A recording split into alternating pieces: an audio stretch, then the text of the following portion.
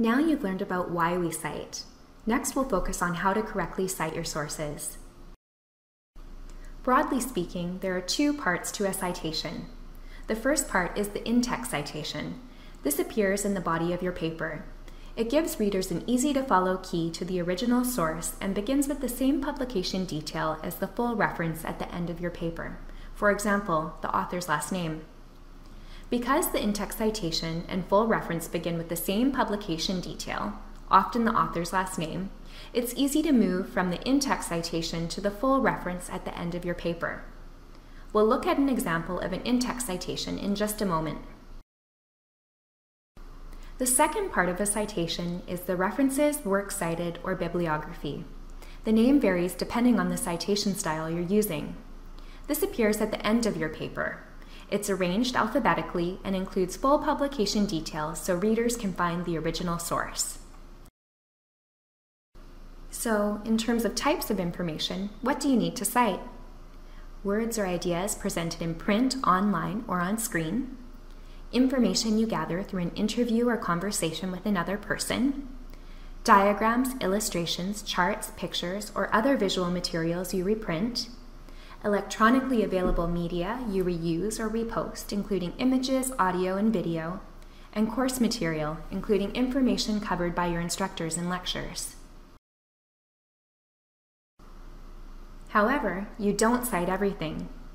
You don't need to cite your own lived experiences, observations, insights, thoughts, and conclusions about a subject, your own results from lab or field experiments, your own artwork, digital photographs, video, audio, etc., generally accepted facts, including facts that are accepted within a particular academic field, and things that are common knowledge.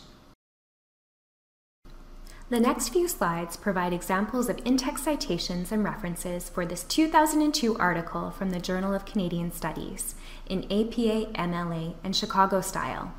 Don't worry, you don't have to memorize the ins and outs of each citation style here. These examples are simply intended to demonstrate how your citations will appear within your paper and at the end of your paper. Feel free to pause the video at any time to take a closer look at the examples in this section. See if you can spot some of the major differences between the citation styles. This is an example of citing in APA style. There's an in-text citation at the end of a quoted passage and a corresponding complete citation in the references list. Here's the same passage cited in MLA style.